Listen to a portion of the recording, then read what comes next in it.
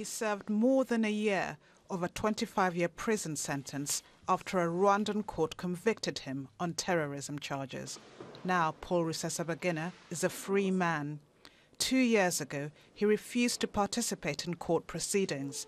Rights groups and observers said the trial was a sham. The case of Rusesabagina has showed to the world how the nature of the Rwandan government, because it does not tolerate criticism, and so it shared the right to the system of Rwanda of the dictatorship.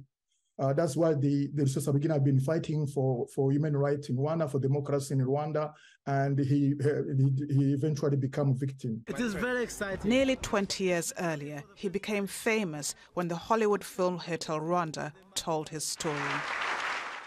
He's credited with saving more than 1,200 lives during Rwanda's 1994 genocide. More than 500,000 Tutsis and many Hutus were killed by a Hutu militia during a civil war. The Rwandan Patriotic Front, led by Paul Kagame, won the war and took power. Kagame later became president, and Rusesabagina became his critic. Rwanda accused him of supporting an armed group that wanted to overthrow the government.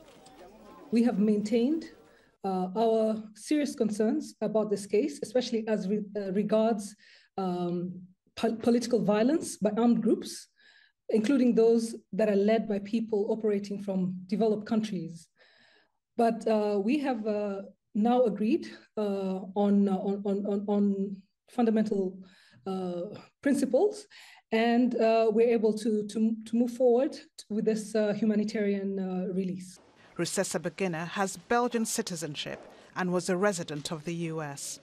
3 years ago, he was deceived into boarding a plane in Dubai and later appeared in Rwanda's capital Kigali in handcuffs. Rights groups say he was kidnapped. Rwanda's government says his sentence has been commuted after a presidential order. Barbara Angopa, Al Jazeera.